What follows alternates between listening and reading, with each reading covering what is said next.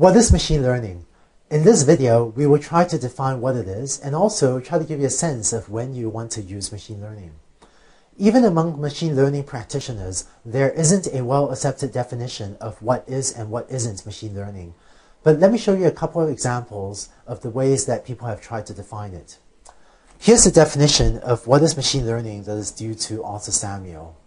He defined machine learning as the field of study that gives computers the ability to learn without being explicitly programmed. Samuel's claim to fame was that back in the 1950s, he wrote a checkers playing program. And the amazing thing about this checkers playing program was that Arthur Samuel himself wasn't a very good checkers player. But what he did was he had the program play tens of thousands of games against itself. And by watching what sorts of board positions tended to lead to wins and what sort of board positions tended to lead to losses, the checkers playing program learned over time what are good board positions and what are bad board positions, and eventually learned to play checkers better than Arthur Samuel himself was able to. This was a remarkable result. Arthur Samuel himself turned out not to be a very good checkers player, but because a computer has the patience to play tens of thousands of games against itself, no human has the patience to play that many games. By doing this, the computer was able to get so much checkers playing experience that it eventually became a better checkers player than Arthur Samuel himself. This is a somewhat informal definition and an older one. Here's a slightly more recent definition by Tom Mitchell, who's a friend out in Carnegie Mellon. So Tom defines machine learning by saying that a well-posed learning problem is defined as follows.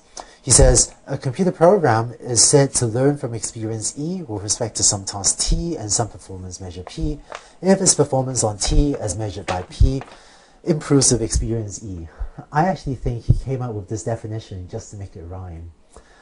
For the checkers playing examples, the experience E would be the experience of having the program play tens of thousands of games against itself. The task T would be the task of playing checkers, and the performance measure P would be the probability that it wins the next game of checkers against some new opponent. Throughout these videos, besides me trying to teach you stuff, I'll occasionally ask you a question to make sure you understand the content. Here's one. On top is a definition of machine learning by Tom Mitchell.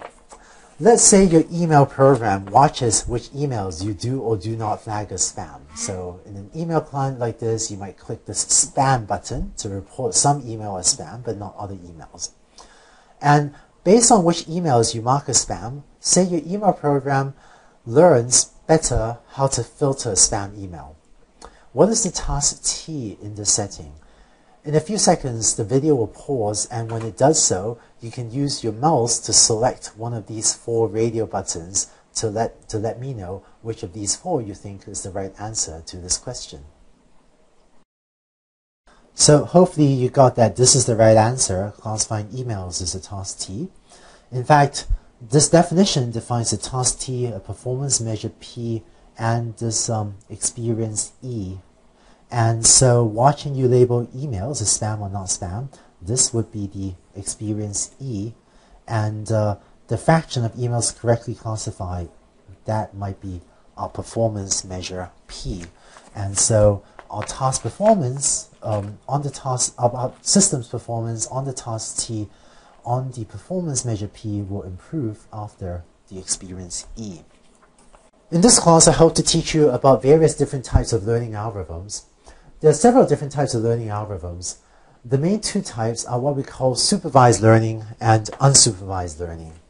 I'll define what these terms mean more in the next couple videos, but it turns out that in supervised learning, the idea is we're going to teach the computer how to do something, whereas in unsupervised learning, we're going to let it learn by itself.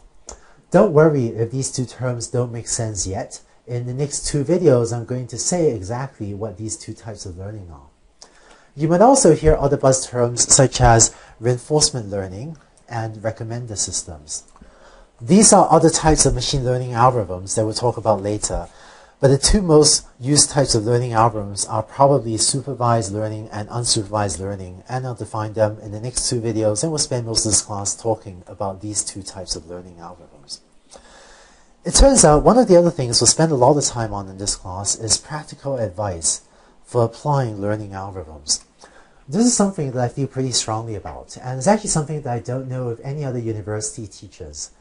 Teaching about learning algorithms is like giving a set of tools, and equally important or more important than giving you the tools is to teach you how to apply these tools. I like to make an analogy to learning to become a carpenter. Imagine that someone is teaching you how to be a carpenter, and they say, here's a hammer, here's a screwdriver, here's a saw, good luck. Well, that's no good, right? You have all these tools, but the more important thing is to learn how to use these tools properly. There's a huge difference between people that know how to use these machine learning algorithms versus people that don't know how to use these tools well. Here in Silicon Valley, when I live, when I go visit different companies, even at the top Silicon Valley companies, very often I see people trying to apply machine learning algorithms to some problem, and sometimes they'll have been going at it for 6 months. But sometimes when I look at what they're doing, I say, I could have told them, like, gee, I could have told you 6 months ago that you should be taking your learning algorithm and applying it in like this slightly modified way, and your chance of success would have been much higher. So what we're going to do in this class is actually spend a lot of time talking about how, if you're actually trying to develop a machine learning system, how to make those best practices types decisions about the way in which you build your system, so that when you're applying a learning algorithm, you're less likely to end up one of those people who end up pursuing some path for 6 months that, someone else could have figured out just wasn't going to work at all, and it's just a waste of time for 6 months.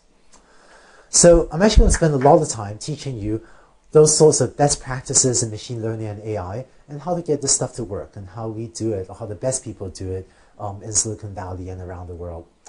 I hope to make you one of the best people at knowing how to design and build serious machine learning and AI systems. So that's machine learning, and these are the main topics I hope to teach. In the next video, I'm going to define what is supervised learning, and after that, what is unsupervised learning, and also start to talk about when you will use each of them.